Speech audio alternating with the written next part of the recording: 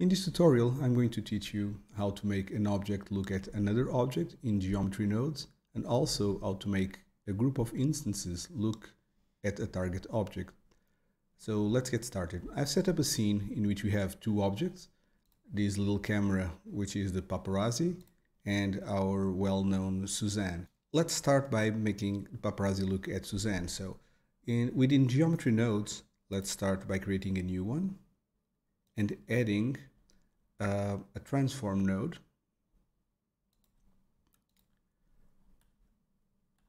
that will be setting the rotation of the paparazzi.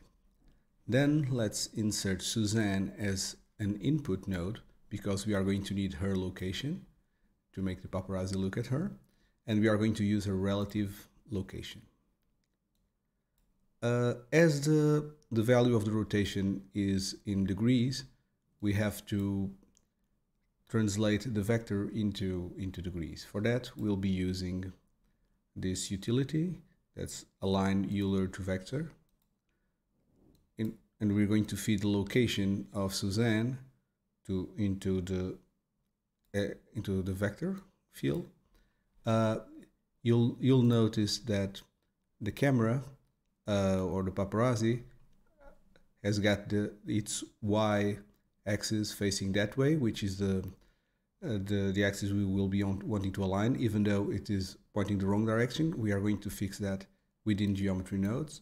So we'll be using the y rotation, and this rotation, which is now being output in degrees, will be fed here into the rotation.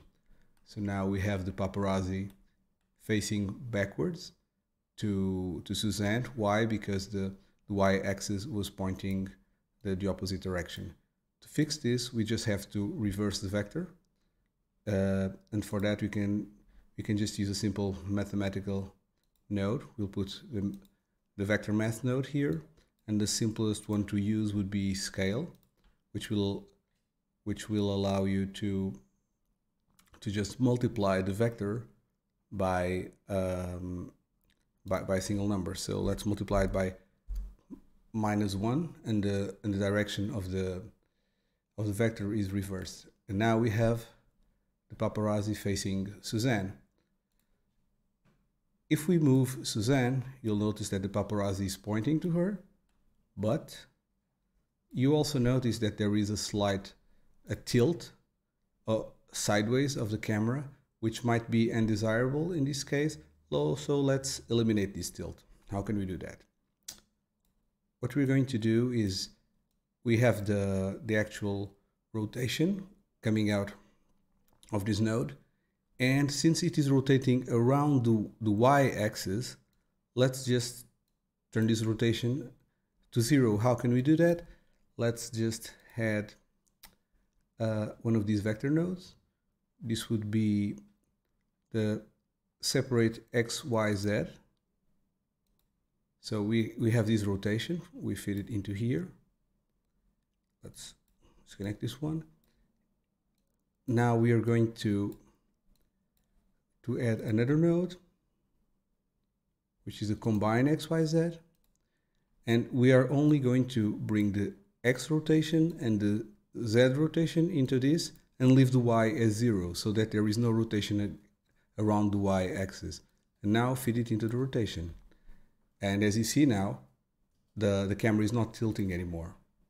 We can move Suzanne around, and the camera is going to follow Suzanne without the tilt. You can see the difference if we just connect this node here and we bring Suzanne here, and you see how it starts tilting the camera sideways. If we just disconnect this, we have it fixed.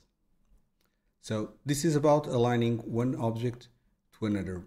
I will next teach you how to align a group of instances and make it look at a single object.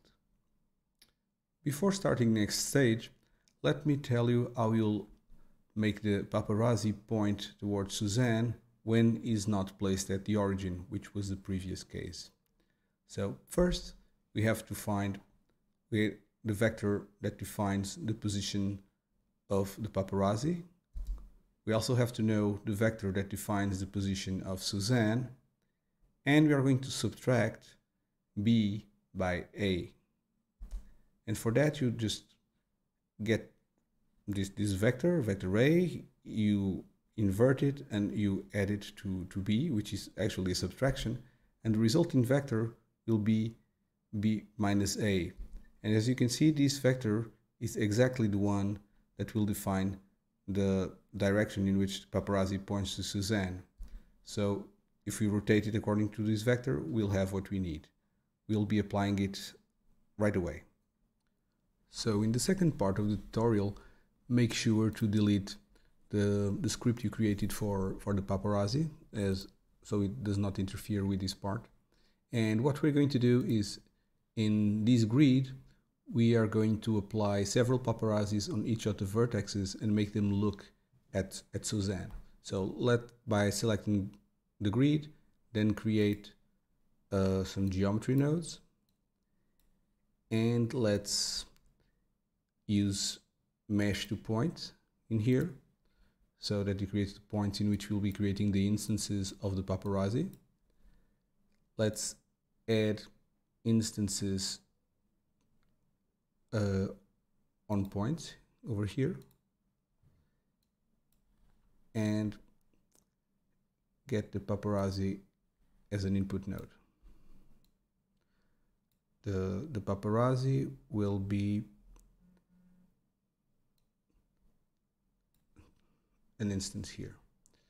Let's just take the wireframe out. So now we have all these paparazzis on this wall, and we are going to orient them to look at Suzanne. So we're going to first add an input node, which is the position, which will represent the position of each of the instances on the grid.